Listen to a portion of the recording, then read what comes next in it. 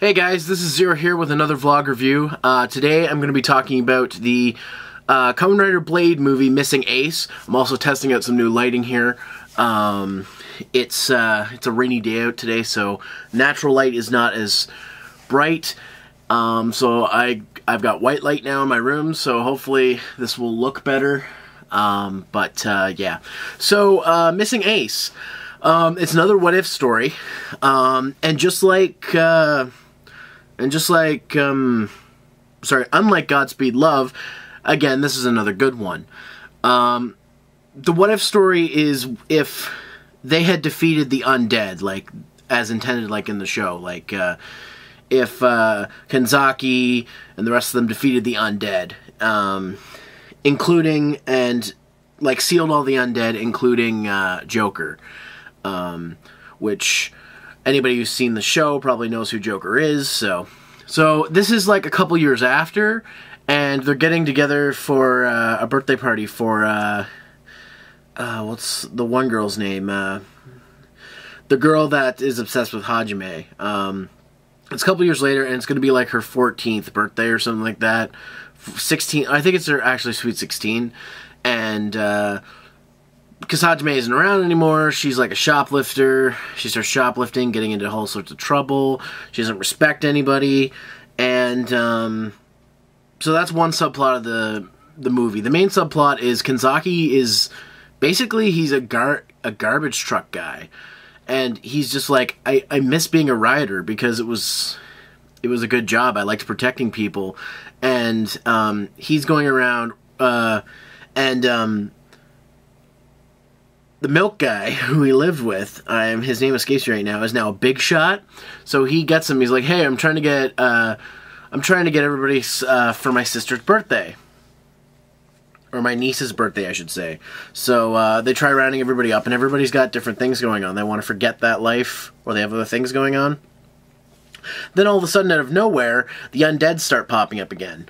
But they don't have their transformation cards for being able to transform, because those undead have been unleashed, and they can't really do anything about it because they need the cards to transform. So instead, there's 3 new riders who use different ace cards.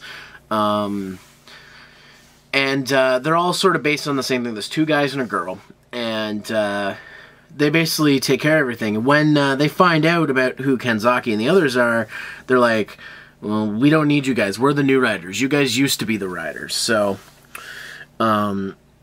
essentially, it's like they're saying, "You're not needed, we got this, don't worry about it." So they go to Board. They find out Board's still around, and guess who's the head of Board? It's, Tajibasa! You know, the guy who had more problems than you could count on one hand in the show. He's now the head of a corporation that seals undeads. That'd be my first choice. So anyways, the movie's about the undeads, and as time goes on, the riders start getting killed off. So the original riders have to come back. But we don't know who's doing the killing. Well, if you pay attention, you can probably figure out who's doing the killing. But eventually it comes down to, we find out who is the real killer, and they have to be stopped.